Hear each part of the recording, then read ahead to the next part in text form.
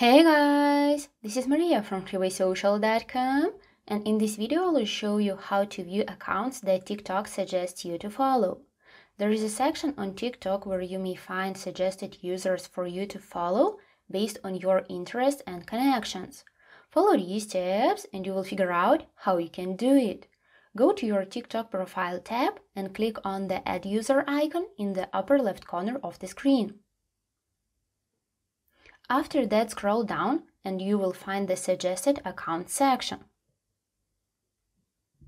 Here you may see a list of users TikTok suggests you to follow.